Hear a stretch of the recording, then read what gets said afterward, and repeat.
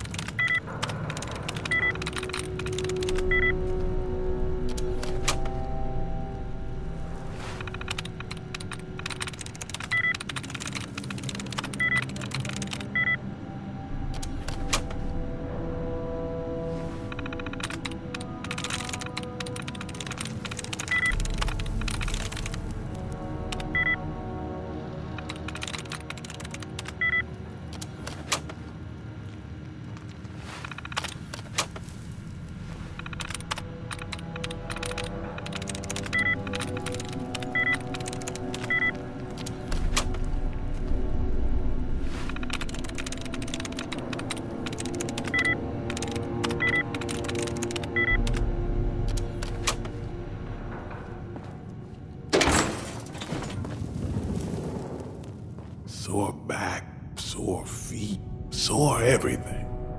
This old body's had just about enough. Well, well. Another visitor to the Responder's graveyard. You must be pretty good to have gotten past all those mutants out there. Come to pay your respects to the fallen?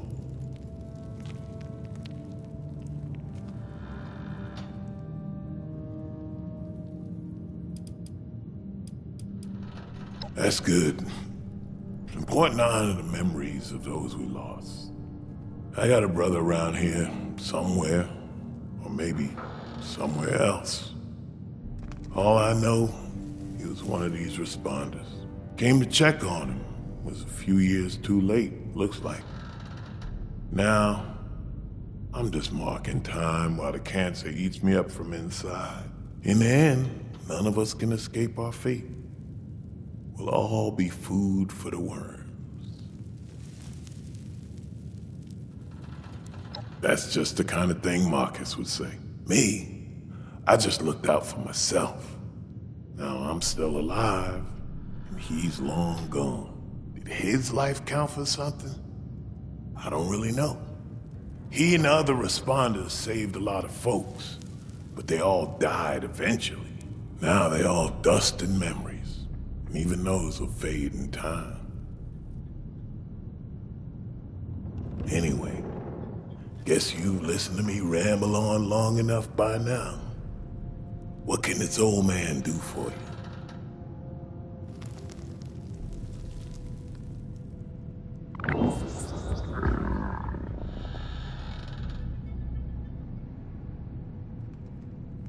What would you like to know?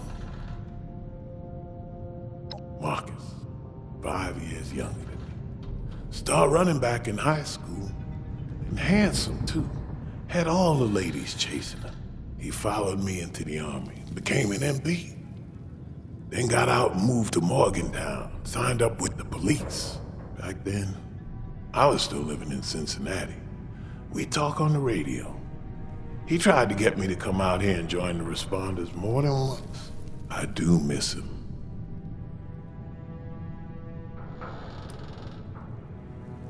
Well, I don't figure it matters much how dangerous this place is.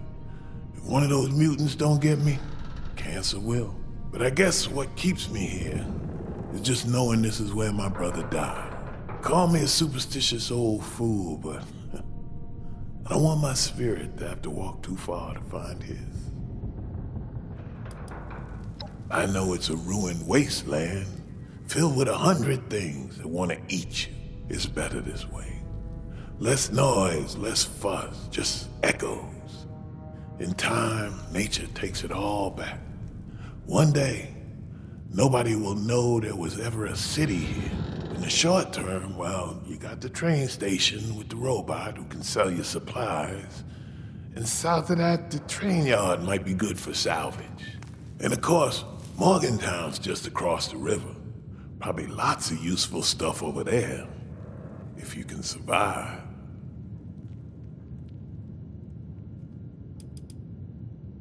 There used to be cops, firefighters, medics. Marcus always made them sound like good folk. They looked after other people as best they could. This was their base, as far as I can tell. They got overrun by those things out in the halls. Found a few bodies in here and set up a little memorial. There was a lady named Chavez. Got a holotape she made on that map table. Last words by the sound of it. I ain't been here that long, so that's about all I know. Time's all I got left, but I don't mind sharing it. You be safe out there.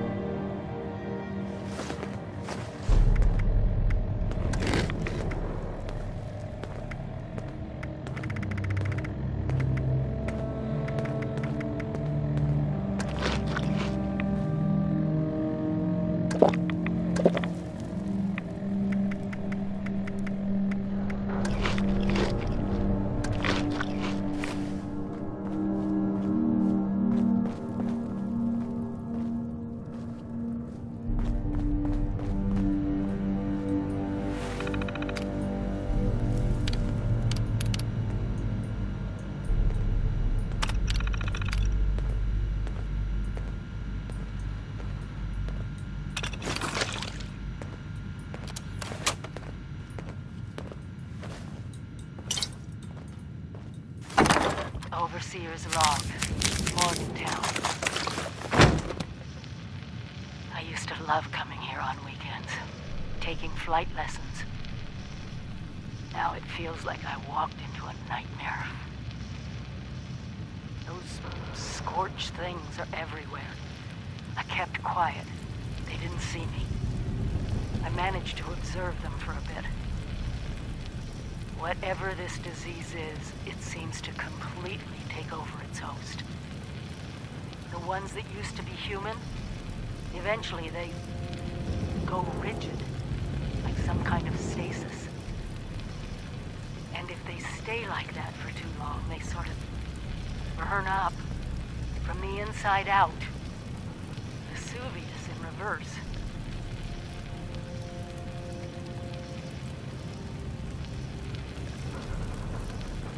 I wonder what could possibly cause all this. And then I got my answer. It swooped down from the sky, screeching, breathing, infecting everything. I don't know how to fight this. But we need to consider all our options. Even the nukes. We find the source of this scorched plague and wipe it from the map before it can leave Appalachia. But first things first, we can't let the disease spread to us. Looks like the responders were developing some kind of inoculation. I'm going to pick up their work. You should too. This is the Overseer. Signing off.